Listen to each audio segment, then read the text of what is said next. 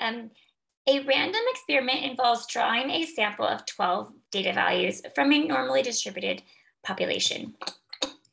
They say the random variable is the z-score of the minimum of the data set.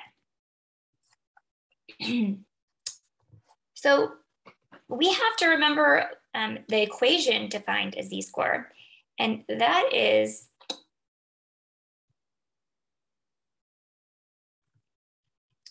you take the data value of interest, that the one that you're trying to find a z-score for,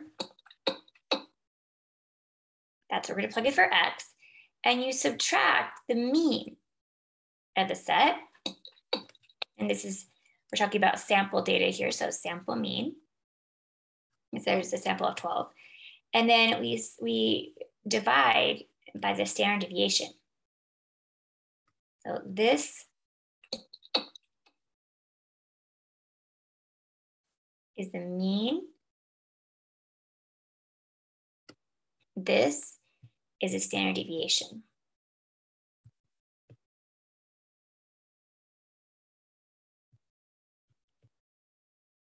And that's what the equation says. It says, take whatever they're trying to say, hey, find the z-score of this number. You plug it in for the x here. You subtract the mean of this from the average number from the whole set of data, right? And then you divide by the standard deviation from the whole set of data. If you don't really remember what that number is, don't stress so much. You know, it's just like the typical distance that these data values are from each other. So, and it's just a value, and we're just going to plug it into the formula, so it's not that bad. But the first step here is that we need to get our calculator, and we want to enter in all of these numbers into our L1. So we go to Stats, Edit, and then I'm going to clear out all my other data that I have in here.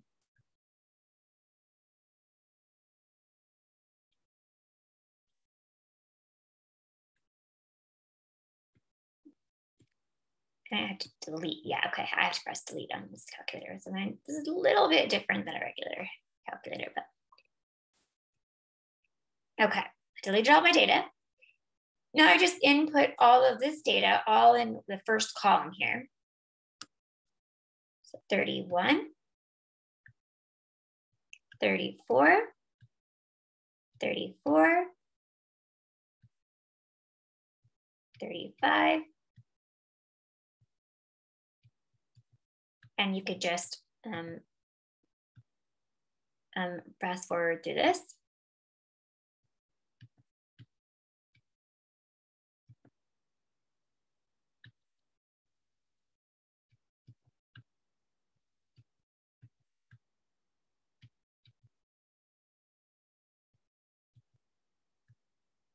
And there we go.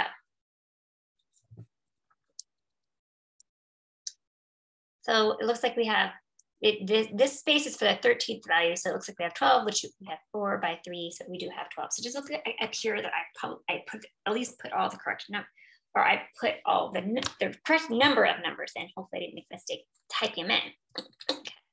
So that is all the data I put in there. Okay, then I go to Stats, I go to Calculate, and I do pick one bar stats. Oh, actually, it's probably a good idea if I just get out of this menu first. So I'm gonna go second mode, and that quits me out. It still thinks I wanna be in the graph, so I don't wanna be in the graph. I just want to have a clear blank slate. I mean, so far, I mean, as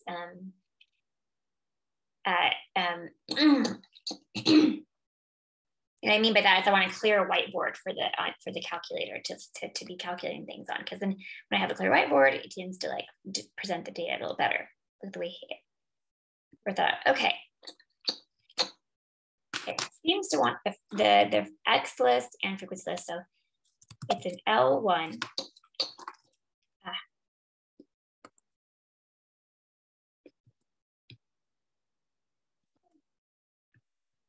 Just press enter. Okay, now I can scroll up and see. My mean is 42.9. That's what the value I need to plug in into this formula. And we want sample standard deviations as a sample, so it's 9.0298. Usually I'm going to keep quite a few decimal places, probably twice as much as they are asking you to be accurate to in your final answer. But ideally, almost all of these decimal places you would keep whenever possible. But so our data value that they want us to find the z-score of, the z-score of the minimum. So yours might say different, and maybe it says maximum, then you would be looking at, the biggest number. Mine says find the z-score of the minimum, so that means I have to take the 31 and plugging it in for the x here in this equation. There's two x's, but the first x is no bar above it, right? Okay, minus the mean, which the mean is what we calculated, the x mean 42.9166. I'll put 4 decimal places.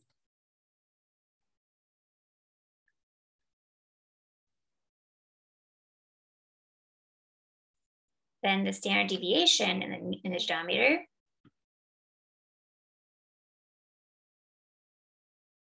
The SX there, 9.0298. 9.0298.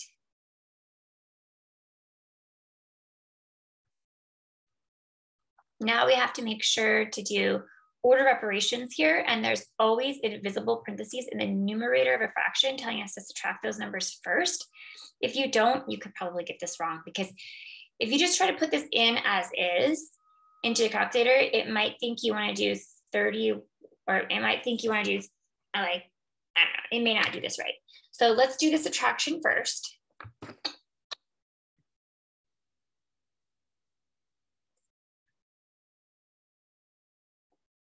31 minus 42.9166. Okay, that's what I get. So that's the numerator, the number I get from the numerator there. 11.9166, or negative 11.9166 in the numerator. Then I still have the 9.0298 in the denominator. And now I just divide that back to my calculator. So you can do, usually you could do a second answer. So it'll re-input this answer for us, or it might be able just to say divide. Oh, I don't think that I like that. Okay, let's just say enter. I don't think I actually pressed enter. Now what we can do is we can say second, and where this negative sign is, I could put this answer means that it's going to take the last answer that you displayed on your calculator. So I'm going to take that answer, the 11.9166, and divide by the my sample standard deviation, 9.0298. And then press enter, and then here's my z-score, negative 1.3, negative 1.31.